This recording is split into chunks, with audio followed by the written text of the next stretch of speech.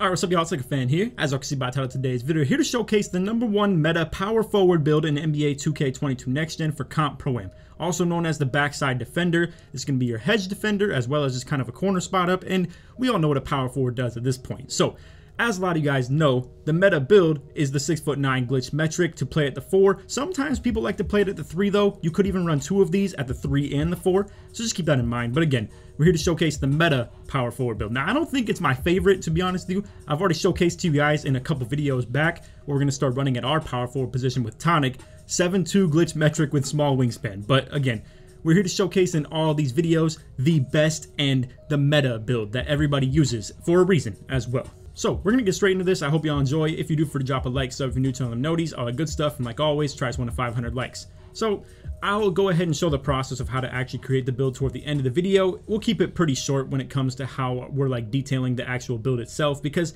we all know what a 6'9" glitch metric looks like at this point as far as the ratings go. It's to get around 90 perimeter defense. This one has a little bit higher on the weight just for more rebounding and stuff like that, but it gets pretty much 90 perimeter D, 90 steal. You get 91 plus on the D board, which gives you gold rebound chaser. You get all the really good stuff. Versatile defender. You can do anything you want, whether it's guard ball, play backside with it. You can even play corner with it, to be honest with you, on D. So anyway, 6'9", 194 on the weight, 7'7" wingspan, defined body shape. We're gonna go ahead and do this because I'm noticing Built has the smaller like wingspan visibly. I don't think it's that big a deal, but it's definitely worth at least thinking about if you are gonna make a build like that. So anyway, back into our unedited build right here, we have the defined body shape, and it's gonna be pretty standard as far as what the ratings look like. 92 driving dunk, 80 driving layup. We have 77 three-pointer, 80 mid-range for the Hall of Fame sniper, and then it's pretty standard. I mean, 75 ball handle for decent dribble animations. You got 70 speed with ball for the decent dribble styles. You have solid interior defense. I don't know if you really need this, to be honest with you. At this point, you're kind of committed to having to play for jumps, but at the same time, if you jump for the block, aka you're jumping to still get a contest, because that's the only way you can against 7'3s. At the end of the day, jumping to get a block doesn't always just get you a block. Sometimes it gives you a good jump that you get a good shot contest on as far as interior D goes. So I don't think you should let this go all the way down. I think 70 is a really good threshold to hit. If you want to go a little bit higher and go for the 76 interior defense, all you have to do is lose 1 speed, and you will be able to get that for Silver Brick Wall if you wanted to maybe play in the park with this at the 3 a little bit more. But again, we're only here to talk about Pro-Am. So on that note, I mean, you got 95 block, Hall of Fame Intimidator. It's exactly what you get. I mean, it's right there. And then again, 90 steal rating for the Hall of Fame Interceptor. You got Hall of Fame Hustler, gold ankle braces. Again, I mean, this is the perfect build when it comes to playing backside defense as far as the ratings and badges go. Now, if it doesn't fit your preference and you do want to maybe play with a bigger build or a smaller build for that matter, like we're starting to run a 6'7" on the wing and we got 2 5'10s guarding ball. I mean, it's not ordinary, but whatever fits your team style, that's what it's all up to. But again, a lot of people like to play by the meta, and it's what just makes the most sense because they can watch other people play with it and adjust and adapt based on how their team can use it. So then for the physicals, again, we have 79 speed, 75 acceleration is good enough at this point. It's only for having the ball in your hands. It is literally as simple as that. Doesn't matter for off-ball offense, doesn't matter for defense or anything like that. So it's pretty standard. You can just go ahead and put this at a decent level. It all depends on how much you want to actually handle the ball, or we call it like drags, where you maybe catch it on the wing or the corner, something like that, and do something with it. So it's totally up to you. Also, you are going to debatably maybe be the fast break guy, the 3rd tertiary fast break guy when you are on a build like this, because it's going to be your 2 biggest guys crashing for the rebounds. Again, it all depends on what your team's kind of situation is. If you have a really good 7'3" who's coming out the corner and getting a lot of rebounds too, again, you still can maybe play for fast breaks every now and then. It all depends on what your team is. But anyway, we would like to keep 85 vertical on this. You want at least, I think, 80 for contact dunks of all styles, and at this point, I think 85 is just a nice, comfortable aspect to go for. 99 stamina, and then the strength, it doesn't really hurt anything. I mean, it's not going to help you a whole lot, but I think it's more for perimeter D, actually, versus like trying to stop back downs. I mean, you're going to get back down regardless with a build like this. You're too low on the weight. Your strength is just too low. You don't really have brick wall at the highest level. I think this is more like important to have for when you end up on ball, and I think strength is really good in terms of playing on ball defense. Anyway, for takeover options on this build, you have slash, lock, rim, and glass. It's really as simple as that. I think running double lock or lock rim is a nice little move on this. I would love to test this out sometime and actually see if you could run paint intimidation on a build that doesn't have super high interior defense and still get really good contests when you're down low playing hands up. I don't know if you really could. I think that's something really solid though. If you wanted to run stuff blocks as your secondary, however, and start actually playing for chase down blocks, maybe you're playing really high hedge and you give up a free slip to the big, yet you want to try and get back for the chase down block. I think stuff blocks could play a pretty big factor in that. Other than that though, like I said, I don't think slash is really worth running. I think it's more so just running double lock take, and maybe you could run perimeter badge drop. I mean, honestly, all you have to do is get near the person. So if you're trying to affect a point guard, even if you're only in hedge, you can still affect his badges by kind of stepping to him. And again, I mean, it goes a long way. Blinders, Deadeye, Mismatch Expert, like Stop and Pop, Hot Zone Hunter, they all get dropped as you're in his face. So it definitely would help you from stopping getting jump shot contests in your face. And at that point, that's kind of what you want enhanced jump shot contest to do anyway. So I think perimeter badge drop could be a pretty good move. I don't think you really want extreme clamps on a backside defender. It's definitely more of a lockdown, like on ball badge, 100%, or takeover, I should say. But anyway, let's talk badge counts real quick, what you're going to want to run on this, and then we'll go ahead and showcase how to actually create the build. So with this, you definitely want, I would say, like gold limitless takeoff, Hall of Fame slithery finisher, and gold posterizer. If you want to put a couple extra finishing badges on your build, you could do that. But as you can see, if you add them all up, it's going to cost you 4 for gold limitless takeoff, 5 for gold posterizer, and then it's going to cost you 6 for Hall of Fame slithery finisher. So all that included is going to total up to 15. You only have 14 on this. If you want to add one extra badge for that, it's up to you. If you want to drop the badge, like for slithery finisher, and just drop it to gold and run one extra finishing badge, whether that be maybe bronze lob city finisher, bronze fearless finisher, stuff like that, unstrippable, totally up to you. I think any of that could be a solid move. At the end of the day, you're not going to be dunking a whole lot, but with 92 driving dunk and the ability to get gold posterizer, you could definitely do your thing with this. I mean, that dunk meter is very doable, and if it's not a 7'3" center sitting in the paint, let's say you end up with the hedge guy where maybe you catch the ball in the corner and then you drive or something like that, and the hedge guy is the one that's sitting down there. Some of them people, they don't really care about the interior defense. They're talking about like doing this right here with their hedge guy, and that's a bad move if you ask me. It's really stupid. I mean, you really just at the mercy of the dunk meter, bro, 24/7. But anyway, as far as the shooting badges go, I think this is pretty self-explanatory. If you're a corner shooter, you know what to look for at this point. Silver catch and shoot, silver corner specialist. Don't run any lucky 7 unless you're planning to be out on the break a lot. If you are, maybe bronze. You got Hot Zone Hunter on silver, Hall of Fame sniper, blinders on silver, Deadeye on silver, maybe some clutch shooter on like bronze or silver as well, whatever fits into your budget at that point. Other than that though, I don't think anything else is really that necessary. I mean, you can maybe make a case for like bronze green machine. Don't think you should go to silver with the way the badge budgeting is right here with it costing 3. But anyway, I think that stuff is pretty self-explanatory. When it comes to the playmaking badges, this is totally up to your style. If you want to be the guy who doesn't really do very much with the ball in his hands, if you catch it in the corner or something like that, you could probably put a majority of your badges into glue hands just to get good catches when it comes to corner shooting, fast break 3s, stuff like that. If you wanted to, I think a good thing to do would maybe be to go sort of on budget mode when it comes to playmaking badges. So let's say run bronze handles for days, maybe bronze unpluckable. You can make the debate or the case for silver. I think that's one of the most reasonable badges to still run on silver. Same with quick first step. I think you definitely want this on silver as well. So long story short, you got these 2 on silver, then you got handles for days on bronze, bronze bailout, maybe bronze break starter as well, silver bullet passer, and then whatever you can afford with glue hands fit in there. I don't think you need things like tight handles, triple thread juke, post playmaker, dimer, floor general, downhill. I mean, none of that stuff is really super important here. So we already talked on the ones that are pretty important. If you want to go ahead and just put the rest of whatever you have left over into glue hands, I think that's a perfect move.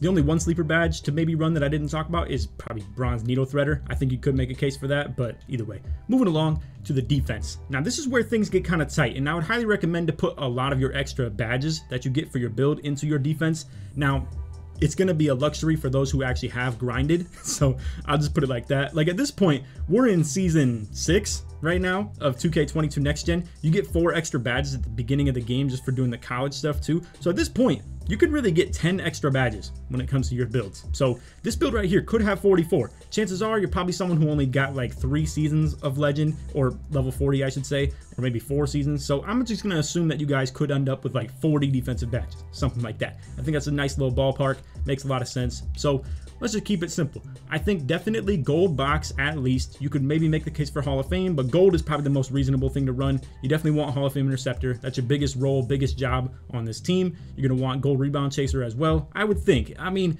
you're still going to have to be involved with the rebounding because you're guarding the centers. So if they send him down and you're stuck on him, you still have to play for the box. You still have to play for a box out on him. You still have to go up for the rebound.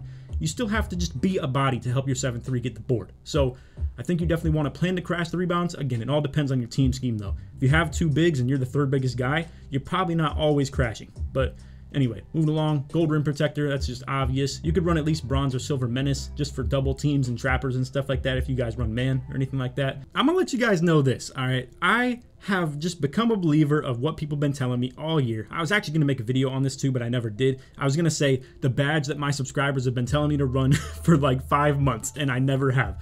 I have been running Chase Down Artist super high on every hedge build or every corner build that I've been playing with, or even lock for that matter, all year, because I refuse to believe that bronze works as good as Hall of Fame. But after running bronze, it's the truth, man. It really is crazy. I will tell you guys 100%. I recommend only run bronze if that's what you have to do. If you can't fit in the badge budgeting across the whole rest of your build, because you want things like maybe pogo stick on gold or some ankle braces on at least silver or gold as well. You want maybe ball stripper to help you defend 7-3s and stuff like that as well. Maybe you want bronze brick wall. Probably not. But anyway, all this stuff gets a little bit hard to budget sometimes. I mean, literally just to run Hall of Fame Hustler, Interceptor, and Intimidator together is literally like 17 badges alone. That's already half of what you have, like right here. So just keep in mind, like I said, it's very hard to budget this stuff, but if you do add those extra defensive badges, I think you can afford to run stuff like maybe Chase Down on, I would say gold is a pretty good budget. I mean, as you can see, it only costs you 3 to run on gold, whereas I think going Hall of Fame is a little bit overkill,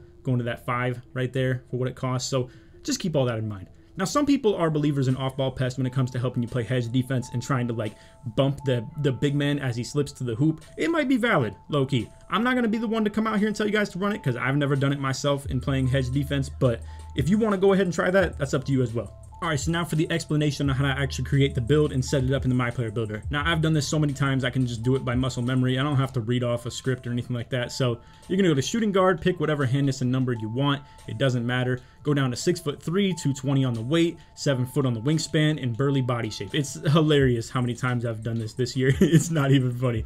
It's just such muscle memory at this point. So anyway, you're going to go ahead and just upgrade every single thing you want. It doesn't matter what you upgrade. It can all just be random. And then all you got to do after that is just pick whatever takeovers. You can literally just spam A at this point of the part right here. And then once this screen pops up, you're going to go ahead and scroll all the way over to edit build. Don't hit start my career. Don't hit test builder. Hit edit build all the way on the right here. So now, once you've done that, you've set up the little, I would say, the setup part of this. So just keep in mind, number 4 right here, the big, burly, chunky 6'3" that we have. And now we're going to go out to the menu, go to the Features tab, go to Settings. Now scroll all the way down right here to the point where it says Unit of Measurement. You're going to switch this to Metric System. It's literally as simple as this. It's very, very easy. If you have done this process so many times, maybe it's easier for someone like me because it does get kind of complicated sometimes. But anyway, we're going to go ahead and find the chunky 6'3" real quick. As you can see right here, 1.91 and then 100 kg as well. So we're going to hit Y on that. Go ahead and just say yes on the edit rebirth, and then boom, come down here, confirm. Move your like D-pad stick, whatever you want to do, over to the right. You're going to edit the height, and now you're going to move it over to 2.05. So now you're going to come down to the weight, go ahead and just put that on minimum, put the wingspan on max. Now this is how you set up the one that gets 90 perimeter defense. If you want to set it up the way that I did it right here, you're going to go ahead and just max it out all the way until you lose the speed. So it's 88 kg right there, as you can see. 89 perimeter D, but you do gain more strength, you gain more rebounding, you gain more of everything like that. And as you can see, it goes a long way for interior defense, rebounding, strength, all types of stuff like that. And I don't really plan to max out the vertical regardless. I don't really plan to max out. I guess perimeter D would be nice to have at 90. So it's up to you. Whether you want to go 85 kg or 88 kg, doesn't really matter. But anyway, that's how you set up the power forward, 6'9" metric right there. It's technically a shooting guard, I know, but people play it at the 4. I mean, literally all you have to do to make it work properly is have 2 point guards. It'll be your PG at the 1 and another point guard at the 2, probably like a 6'3" or something like that. That is classified as a point guard build. And then your 3, aka your lockdown, will probably be 6'7" as a shooting guard or something like that as well. Or maybe he made a point guard as well. So long story short, as long as you don't have people who made like small forwards or something like that, and then they're going to be lined up at the 4, you're all good. But even if he is lined up at the 4, it's actually kind of glitchy. I'm going to tell you guys this much. I played against Joe and his team recently in the Hall of Fame League, like probably weeks ago or something like that. And his team had him as the lockdown lined up at the 4, and the hedge guy lined up at the 2. It was really, really weird. I was the power forward setting screens, so I couldn't set screens on Joe because he was my matchup. It was like the weirdest thing, and I can relate to that all the way back to stage in 2K20. I'm sure some of you guys remember that stupid thing in the game where I couldn't screen my own matchup just because the game thinks that it's my guy. So it's, long story short, it's okay if you end up out of position or something like that. Your team can figure it out, and it might even be for the better. But anyway, that was just a little bit of backstory right there. I hope y'all enjoyed the video. If you did, for to drop a like, sub if you're new to them noties. Good stuff, and like always, tries 1 to 500 likes. If you made it to the end of the video, put power forward or put just put 2 in the comments. I don't think anybody wants to put 2.05 or anything like that. So power forward or 2.